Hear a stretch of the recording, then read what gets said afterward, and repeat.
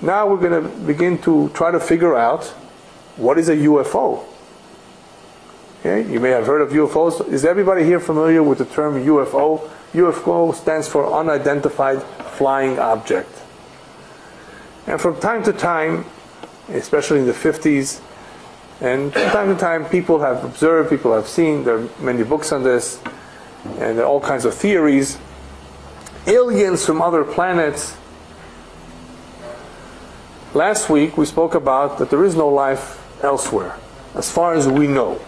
As far as we know, there is no other life in the same form as we know. Doesn't mean that it's impossible, but as far as we know, there isn't. Then what are UFOs? Now, there's three kinds of UFOs. There is a lie, a fabrication. Somebody made up the story. Somebody wants to be famous, wants to appear in the newspaper, his picture. There are people like that. You have the individual who exaggerates something. You have ed mipi ed, a witness from a witness. In other words, not first-hand information. He heard it from someone else. All of these are total lies.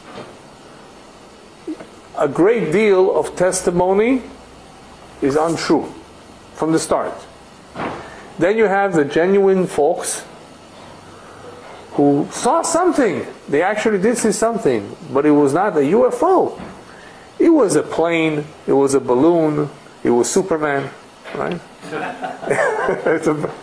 They saw something, they don't know what it is. It's unusual. They've never seen it before. It could be a new plane. It could be anything. It could be strange lights in the sky. There are certain lights in the sky if you're over a certain latitude. Reflections and so forth. Yeah, from the sun, from the stars, shooting stars. There's all kinds of things. So these are true sightings, but they're not something so unusual. It's not something paranormal to say that this is an alien. But now we're going to talk about the ones that are real observations, real sightings of true UFOs. There are true UFOs. There are true. There is phenomena out there that is, I guess we can call it out of this world, not your typical, not your normal occurrence. And for those of you who were here last week, you will understand what they are. If you read carefully through all the sightings that people have seen, the true ones, and you start listing the main highlights of what they saw and what happened, you will notice all the signs that prove that these are demons. In other words, the real UFO, and I'm not the only one to say so. There is a French researcher on UFOs who has come to the same conclusion. There are a few. And I'll tell you why only they have come to this conclusion, not everybody else. You always have to remember the scientists and the skeptics who don't want to believe that there's anything. So we're not going to even mention them. But the ones who are serious about this, and they analyze the real testimony of honest individuals who really observed something, what you see, the common denominator will be the following. What do demons do? How do we know they're demons? Demons tend to make fun of human beings. Making fun meaning poking fun at them, being satirical, playing with them. They lie. That's another characteristic that is seen. They hurt. They're not always friendly. They can hurt. Number 4, they change different appearances. They can change color, shape, and form. They usually appear in deserts, rural places, and usually at night. Usually appear to only single individuals and not to groups of people. They fly in the air. They've been observed flying. And from time to time they also kidnap individuals. Take them with them.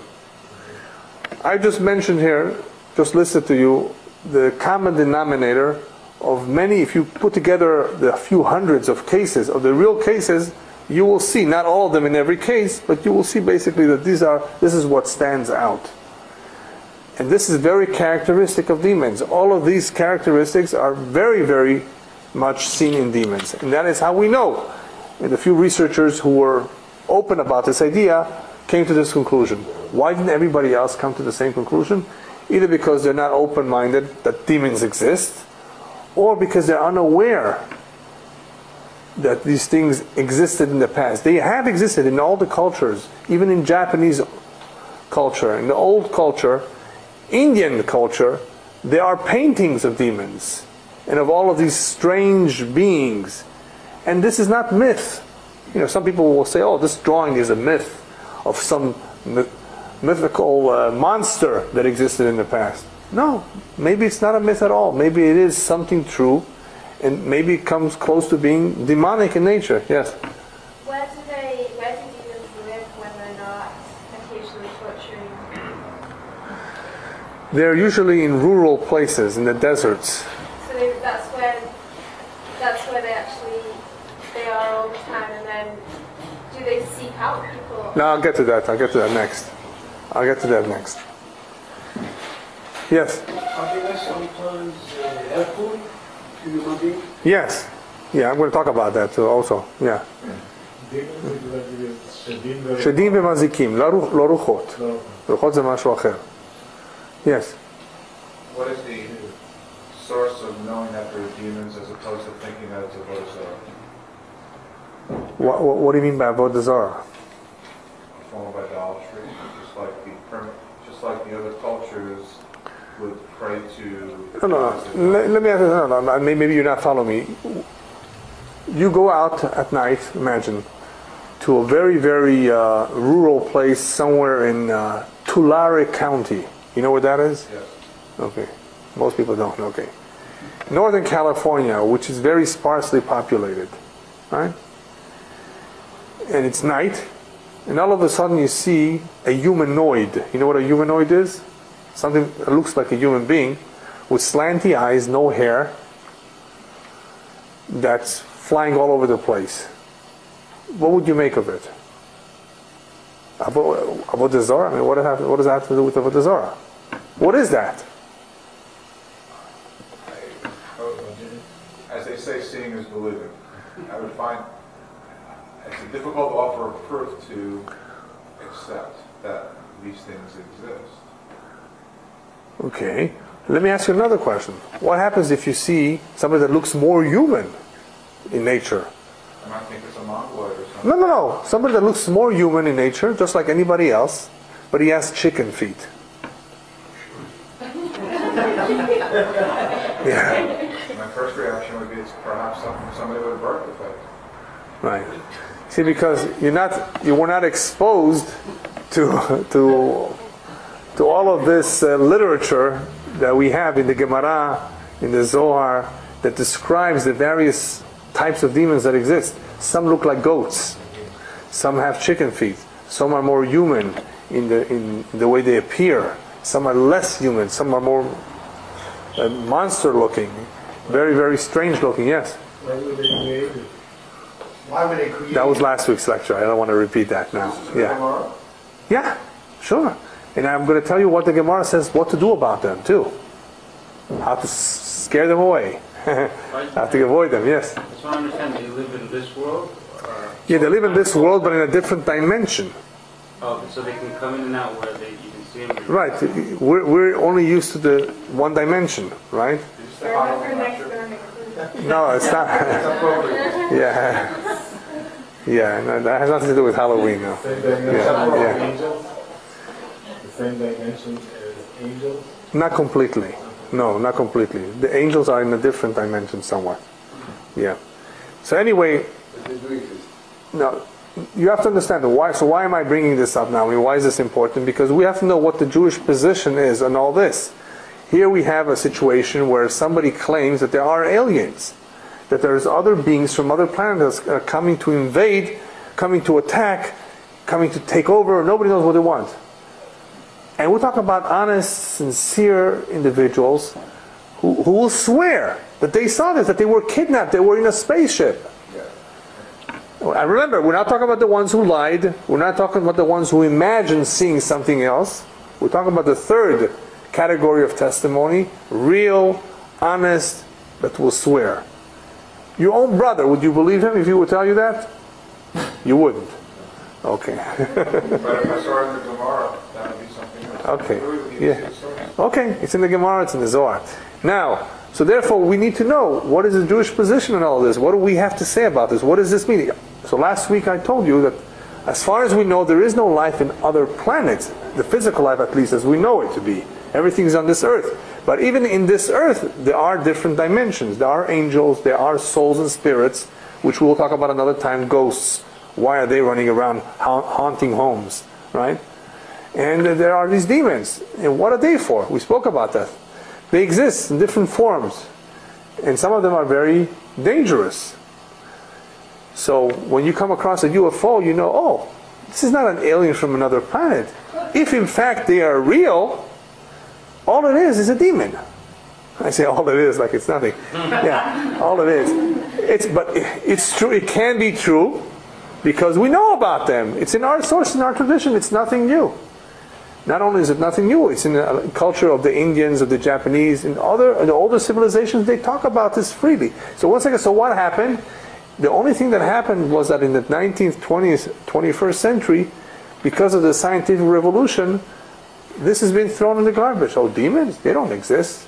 Well, today everything is physics and electricity and atoms and neutrons and molecules and spaceships and all this. Demons, what's that? Nobody has seen that. All of that culture and beliefs, at least in this country, is out the door. But if you go to a place like the Atlas Mountains in Morocco and you speak to a shluch, only Moroccans know what that means. Yeah. Right? Then they will tell you, and in Iran too, they will tell you what the jinn is. Huh? Right? Yeah. You see? Right? How do you know? Did you see one? But you've heard the term. Yes. Nowadays, you once mentioned there's a concept of a Jewish demon and a non-Jewish demon. Yeah, I mentioned that last week. Could you clarify that? Yeah. There are some demons that learn Torah, that perform certain mitzvot, pray to Hashem. Yeah. There are some demons, you asked before, Abraham, that can be helpful. Demons have been used to locate somebody that is lost. But because they have a temper, they're unpredictable, they can be dangerous. So usually you don't want to mess with them. But people have been known to contact them, to look for them, to search them, to ask them to help in certain situations. They can be very helpful. They can really help. Yes? By definition is the demon. Okay, last week we talked about the demons. Demons are half human and half angels. In other words, even though there's different kinds of demons, the ones that look more human, they procreate, they eat, and they die. Those are the three things that they have common with human beings. What they have common with the angels is that they have wings, they fly, and they cannot be seen, but they can see others. And how do they come to exist? Are they born through a woman? Or are they somehow show up? No, they procreate amongst themselves in their way. There's male and female. Yeah. Anyway, these demons can see us, but they're not always seen. So how do people see them? Because they can make themselves be seen.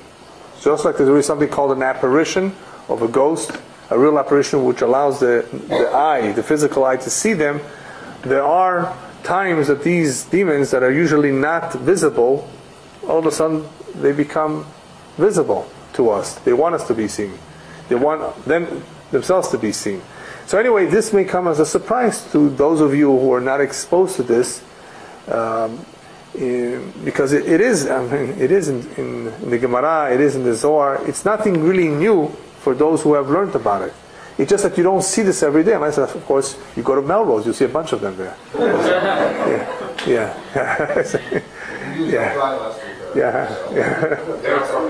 Yeah, what? They don't procreate.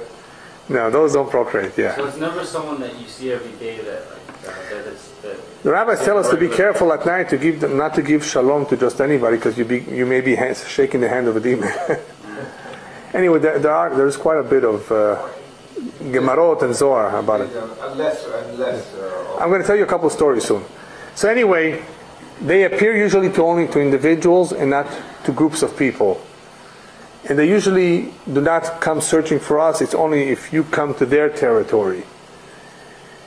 And rabbis tell us that the reason why they sometimes interact with people and make us trouble is because a demon is a bria peguma. It is a defective creature. As I explained last week, it's incomplete. It was created at the very, very end. They are therefore lower in quality or in status than human beings. They're considered defective. And because of that, they want to perfect themselves. Somehow, by them interacting or mingling or coming together with human beings, they somehow are able to elevate themselves one level. There have been stories of demons marrying human beings. And these things are known amongst the Arabs especially, and you may have heard it yourself too. But there are such cases, such incidents, where there was interaction between them. Usually there's not that much interaction, but sometimes there's more. And they somehow they have pleasure from this, or they have a benefit, and that is why they have an interest. Otherwise they keep to themselves. They are not supposed to be mingling with human beings. As I explained last week, that is a favor that God did. He does not allow us to see them, otherwise we would go crazy in seeing all these creatures around us. But from time to time, human beings do come in contact with them, and of course they're shocked, completely shocked and surprised when they first encounter them. They don't know what they are. Yeah. You're saying that famous story about Roswell, New Mexico, for Yeah. demons, you suggest they could be, probably were, if it was true, that they were. The Roswell incident in New Mexico, the famous incident, has been documented. There are pictures, but I can't tell for sure, if that was real or not. Very difficult to know. But if it was, then of course all of this is demons. So, in dealing with UFO sightings, the real ones, all they have to do is with demons. There's nothing else. It's not aliens from some other planets. Yeah. Is man coming at this class? Is man classified as this kind of class? Is what? Is man-made? I'm going to talk about that soon. Yeah. Well, what's the language of the demons? What they speak, any particular language? Well, the Persians speak Persian. Yeah. Yeah. And the French is Ukraine. Yeah. Yes. They have their own language. Yeah. The popular Right. description of the UFO as a flying saucer or a mechanical device. Right. Are the demons, is that a manifestation of a demon, or are they equipped with... No, they're usually not equipped with these things. They don't need these things to fly around. It is, as I mentioned before, it is their way to mislead, to deceive, to make fun of human beings by appearing in all these kinds of ships. I don't see that it serves any purpose, because they don't really need a mechanism to fly. They're perfectly fit to fly without any spaceship. Are you saying it's an illusion that they... Some of it could be... People see, or is it Yes. they manifest something physical from the metaphysical? No, but they do have the ability, remember I said before, they do have the ability to transform themselves in different shapes and colors and so forth, so they can create this illusion too, that there is something out there which is not real. Or it could be something half real that they use for whatever it is that they want to accomplish. But it's not a piece of equipment that they really depend on and that they really need to travel on. They're able to fly perfectly fine without anything. What is that? No, they can change into different shapes and appear as different things all the time. Yeah. What is that? What? No. All right. Anyway, the Torah tells us be careful with them, stay away from them, don't worship them. Torah, one of the names that appears in the Torah in describing them is Seirim. Don't get involved with the Seirim. Stay away from them. They're dangerous. They will mislead you. And as I said earlier, in the past, they were much more known. People were more familiar with them. And some people, of course, were attracted to them and used them and wanted to have their help. But the Jews were always warned to stay away from them.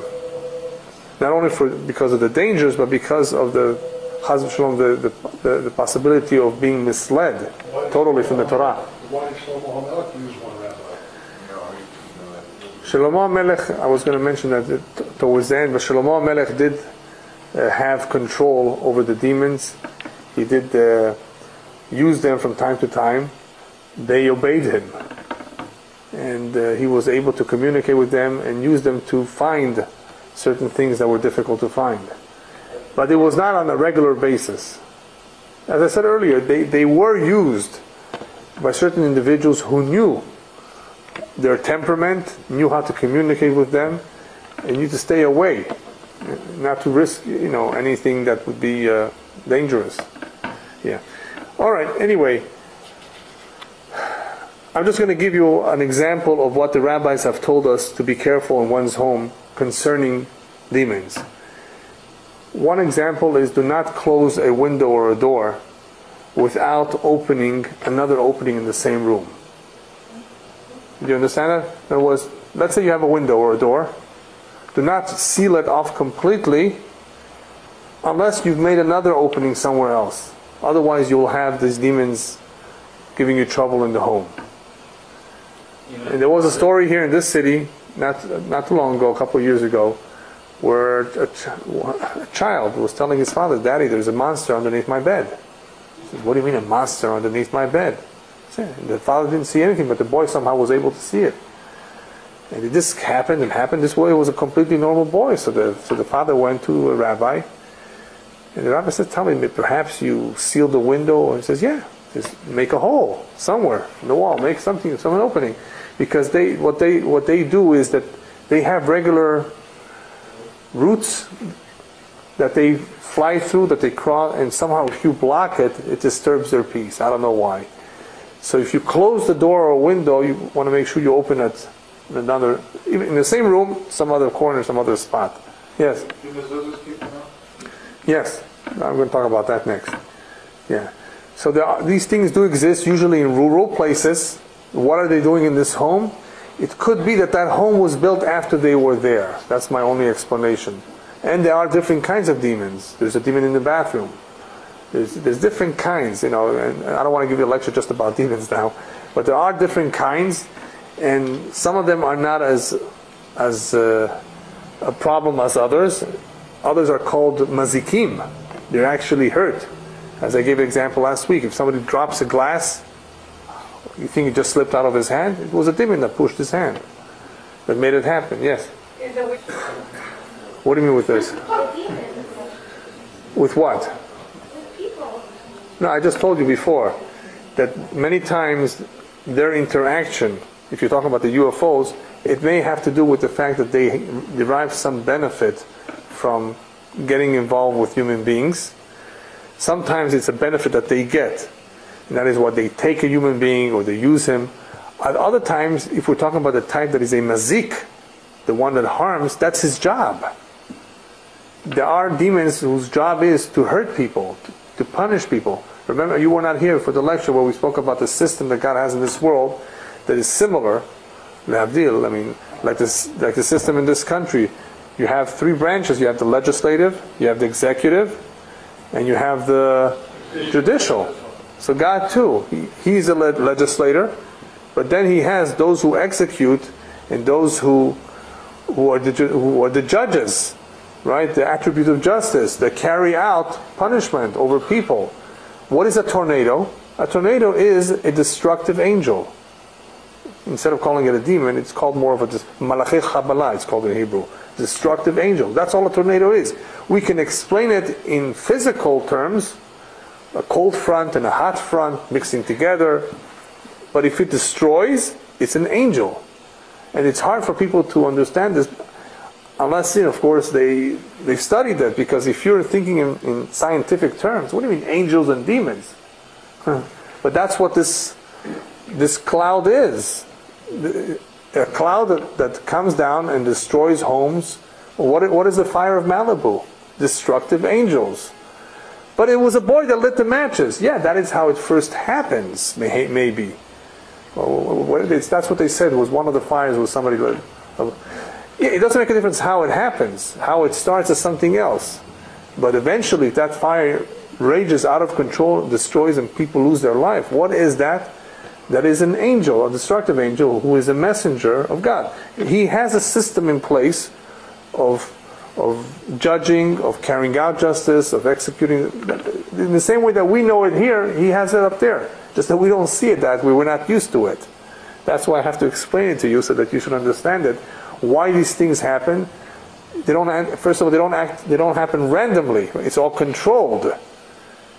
Right? And there's a reason for everything. Nothing happens by itself, by chance. There is something that's responsible for this. An earthquake you can explain in geological terms. There is a fault. It's called the San Andreas Fault. Yeah, but what makes it shake? Who decides when to shake it?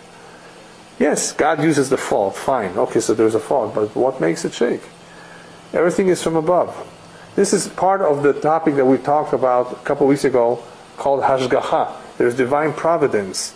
Once you understand that there's divine providence and supervision, that He's aware of everything that happens, nothing happens without His approval, then it's easier to understand. Yes? That's why some homes were spared and the neighbor next door got his home burned. That's right. Yeah. Right. Yeah. Anyway, there are shemirot. There are ways to protect one's home. The best way to protect one's home from demons is to have good mezuzot at the entrance and on your bedroom. The bedroom mezuzot have to be, of course, checked from time to time. The entrance to the home, any mezuzot has to be checked twice every 7 years, because sometimes, because of the humidity, even though it may have been a good mezuzah, it may become not kosher. It may lose. It may crack.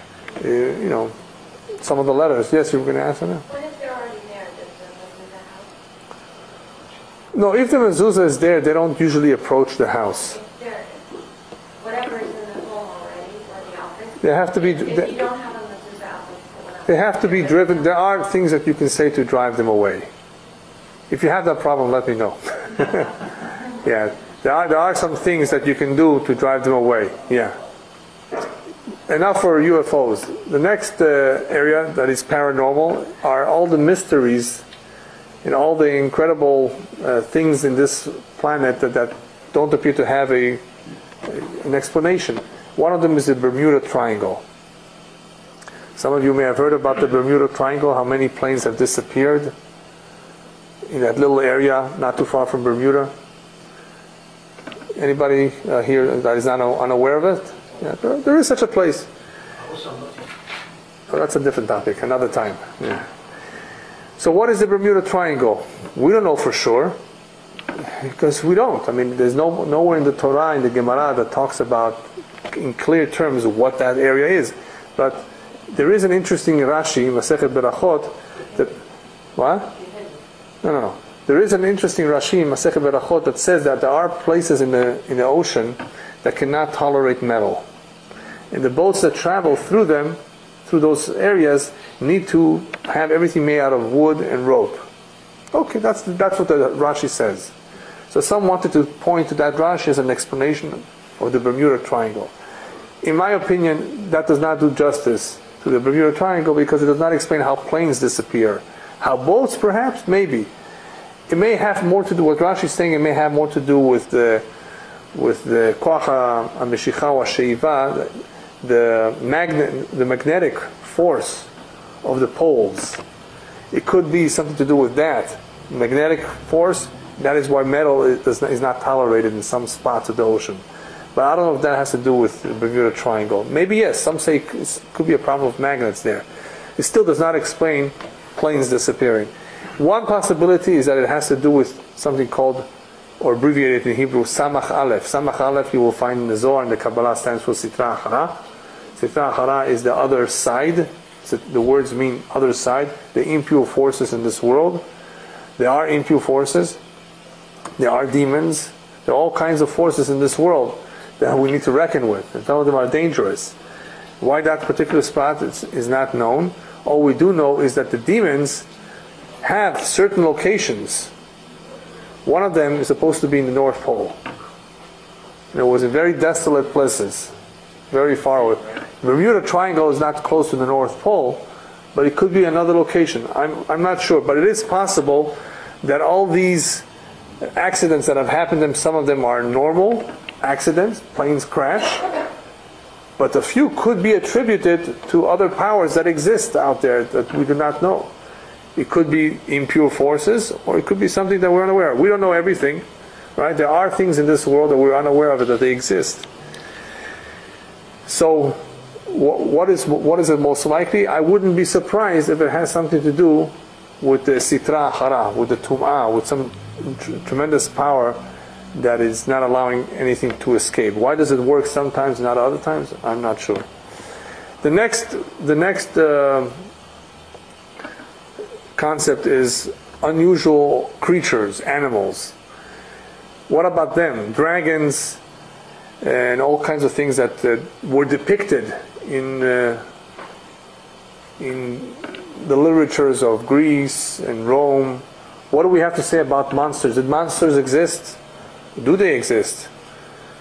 You know that in Scotland there's a lake where they say that there's the Loch Ness Monster. What about that? Unicorns. What about dinosaurs? So first of all the dragons that spit fire, have you heard about them? You know there are dragons that spit fire. You want to see one? What? Yeah. There are creatures, there are very, very incredible creatures in this world that are described in the Gemara and the Mishnayot. And you wonder, you say, wait a minute, where are they? All kinds of creatures. Now, there is one creature that the rabbis tell us clearly. It came about for a short period of time and Hashem took it away. It was called the Tachash. The Tachash, from the skins of the Tachash, they made the hides to make the roof of the Mishkan. It was colorful. It's no longer around. It had, by the way, it had a horn. Yeah, it had a horn. Yeah, the Tachash. No longer around. There are animals that are no longer around. Why aren't they around? So I explained that before when we talked about dinosaurs. Either their mission is accomplished, there's no need for them, or they simply became extinct. Animals can become extinct because they don't have the blessing that the fish received. The fish received the blessing because people catch them. Japanese eat a lot of sushi, right? So we need to have a lot of fish in this world. So therefore Hashem gave them a blessing. There should be lots of fishes, a lot of tuna. So regular animals don't have. There are only a few thousand tigers left in the world. You know that? About 3,000, let's say. Maybe a couple more. There's not an unlimited amount. What happens here is there are animals that have not been seen, that exist, because people haven't discovered everything that there is. And every year, scientists find in the depths of the oceans, in all sorts of corners of the jungles of the earth, all sorts of species that they have not seen, of all sorts of animals. So it's very possible that some of these creatures that were considered monsters or strange will be discovered one day. Or they could have been around one time and they became extinct. Some of the dragons that are described could have been dinosaurs, because they look alike. Yeah. Now, what about a mermaid? Do you know that mermaids exist? Yeah. Mermaids, half fish, half woman. And there were some fishermen in the 1850s who saw it right off the coast of Massachusetts. How come we don't see it that too often? I don't have an answer for that. Maybe there are not too many. Maybe they just don't come up the coast too often. But they do exist. It's written in the Gemara. So it's not just something that, that the Goyim made up, myth. Some think that all these things are myths. Okay, just to finish up, I want to tell you a few stories. But before we get to the stories, we've talked about animals, weird animals, we've talked about demons, we've talked about UFOs, we've talked about all sorts of weird things that is all called paranormal. But in the very beginning, in the introduction, I talked about ESP and paranormal activities that human beings have. What should we say about somebody like Uri Geller? Or people the like that have shown or demonstrated all sorts of paranormal abilities? What is that supposed to be? Okay. I cannot give any opinion unless I've investigated the man. So I cannot give an honest opinion as to where he takes those powers from. I can only tell you it is possible that human beings can have certain powers. But what did I say earlier? What we are interested to know is what's the source of it. Is it from Kedusha or from Tumah? That's all. If it's a total lie, there are a lot of imposters that we know. Magicians, tricks. If it's kishuv, like you said, witchcraft, that's impure. That's the impure force. So we want to know, what we want to know is where it comes from. Are we impressed? No. Because we know certain things exist. There are individuals who are gifted. Hashem gave them a matana. That they're able to see certain things, they're able to know certain things, they're able to do certain things through the powers of concentration,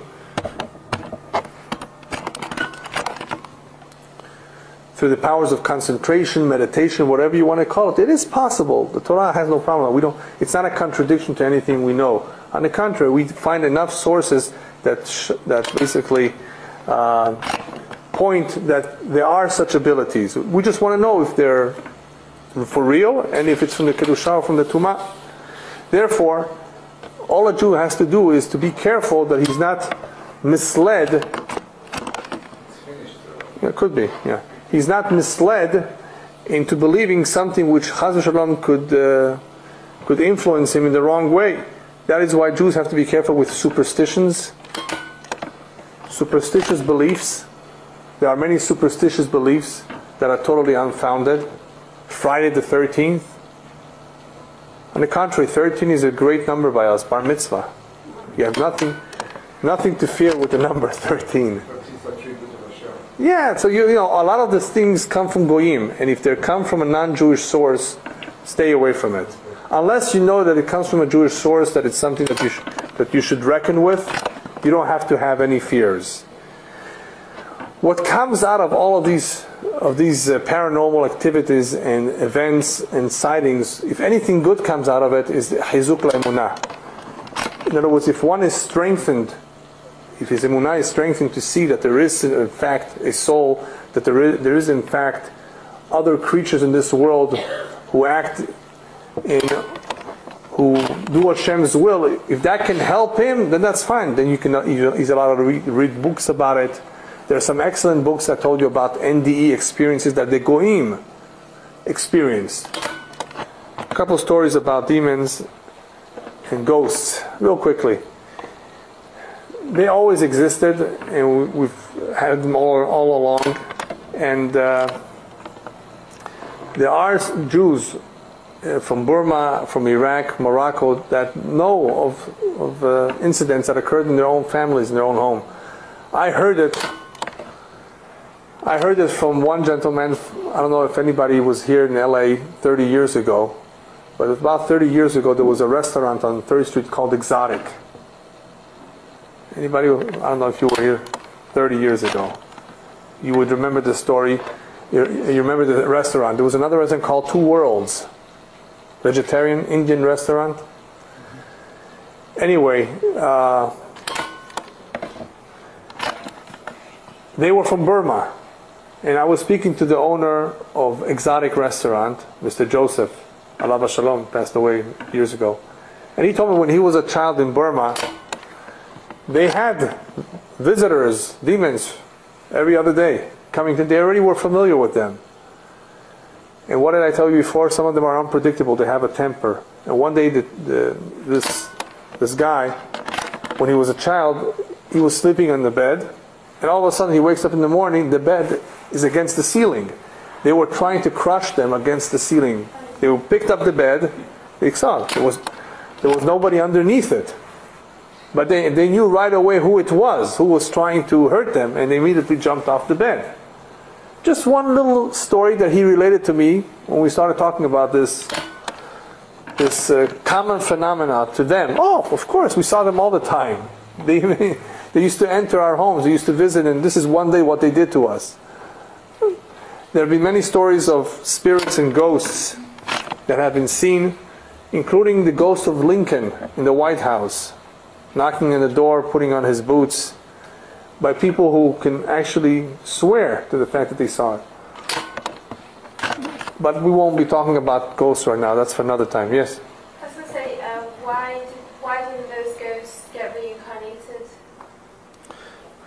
Well, I'll just tell you briefly. Ghosts are usually disembodied spirits of individuals who were usually murdered, killed.